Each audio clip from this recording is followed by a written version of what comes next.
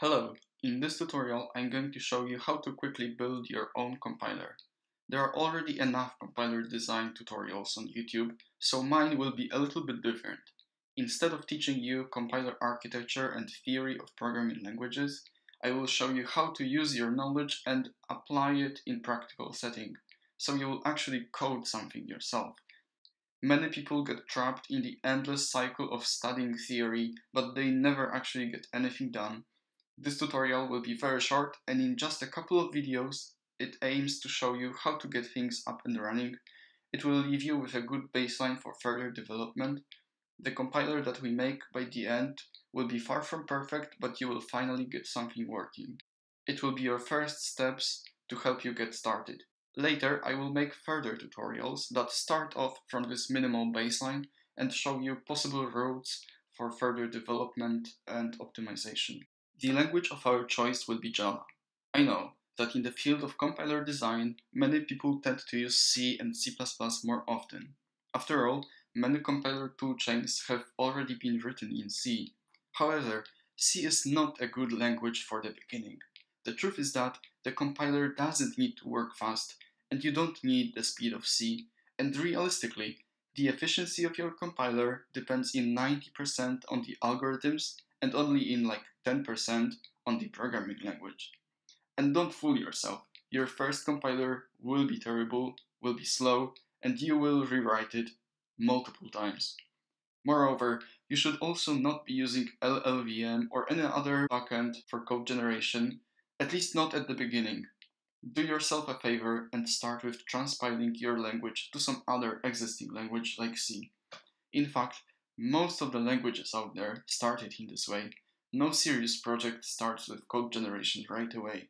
You should think of your first compiler just as a prototype. The real compiler that you should put all your effort into is the one that you will write in your own programming language.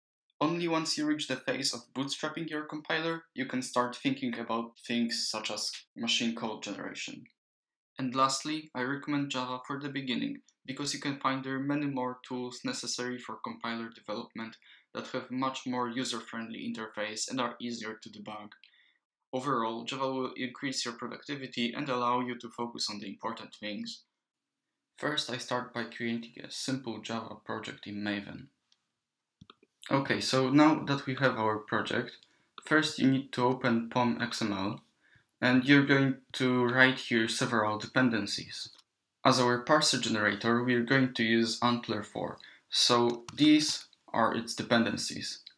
My version is 4.7.1, but in the future it might be newer, so you might want to change this number. We also need to add Antler to build plugins.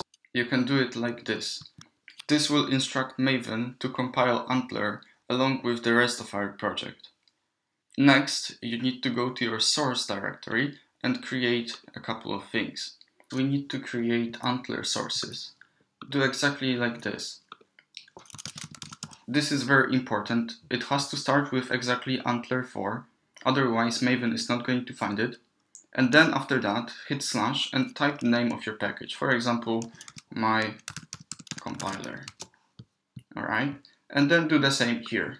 New package, my, and inside this, the same, compiler.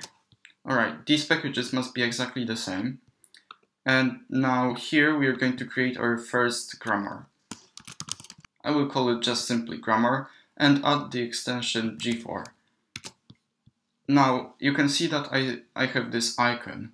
It comes from Antler plugin. If you don't have it, I strongly recommend you to go to your preferences, to plugins, and search for Antler4 grammar plugin and install it. It will greatly help you. It has many great features, especially you can visualize all the grammars. Okay, so after you install it, come back here. So in this video, we're not going to write the actual grammar, but I will only write some mock-up hello world grammar just to make sure that everything is set up correctly and that it works. So we can write something like this. It's just a very basic grammar. It only reads string hello world and then end of file. You need to put it at the end always to let Antler know that this is the end. Okay, now we need Java files. So go here, create new Java file, and this is going to be our main class. I will just call it compiler. And here we want to create main function like this. It only starts grammar lexer and parser and runs everything. As you can see, we don't have those classes yet. They need to be generated by Antler. In order to do this, we need to build it. However, if you press this button, you will actually get errors and nothing will be done correctly.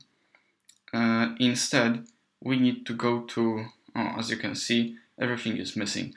We need to go to command line. So if you're on Linux or Mac, you can just start up your command line and go to this folder, go to this directory. Okay, so I have mine here, and I need to type Maven package. After everything builds, we will have the correct files in our target directory. You can see that here this line is very important. It says that Antler and Maven correctly recognized our grammar file. And then you should see generated sources, and here you should see Antler directory. And in order for this to properly read, you might need to go here and go to Maven and reload the project so that all the files created in this process will be correctly loaded by IntelliJ. Okay, so now you can see that IntelliJ correctly found all the classes. The only one that's missing is this one.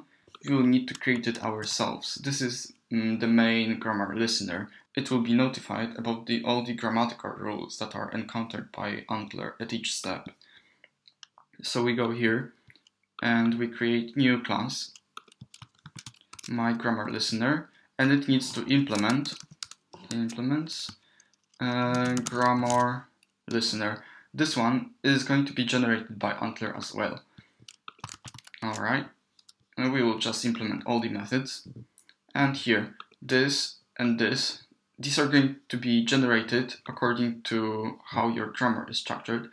We have only one rule, the start rule, so Antler generated these two methods for us. If you named this in a different way, you might see those to be named differently. I have those named enter start and exit start. I'm going to just put here something simple. Sysout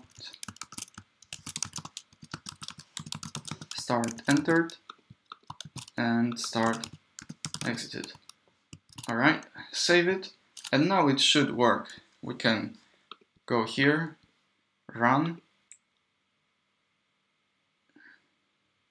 Okay, everything works, great. As you can see, this is my source code, the code not of Java but of our programming language. For now it's just a simple hello world string. It gets matched exactly to this string, so Antler enters this start rule, as you can see, and it goes through these tokens and then exits. You can see it here. So that would be it for now. You have everything set up and running. In the next video we will create the actual grammar, and in the third video I will show you how to transpile your code into some existing code like C, for example. You can see link to my code in the description. So thank you very much for watching and see you in the next one.